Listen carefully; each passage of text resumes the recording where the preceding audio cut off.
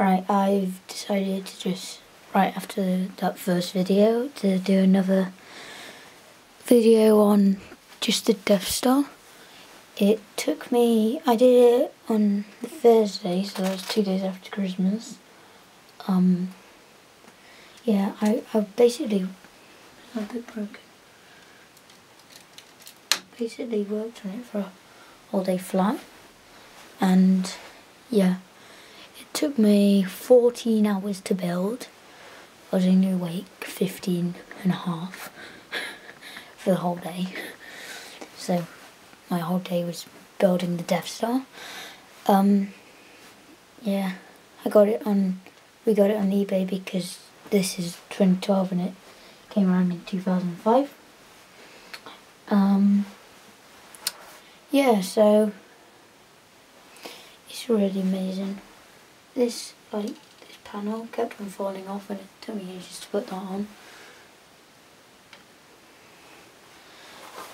It's a bit bonky because there are 24 of them. Yeah, it's about, I'll get you the exact number, it's about 3,500 pieces. Just have a look in the visual dictionary. It's actually pretty good. I need most of the facts, but let's just have a look at the Death Star page. Ooh. Death Star. Focus camera. Death Star number 10143. Pieces 3,441.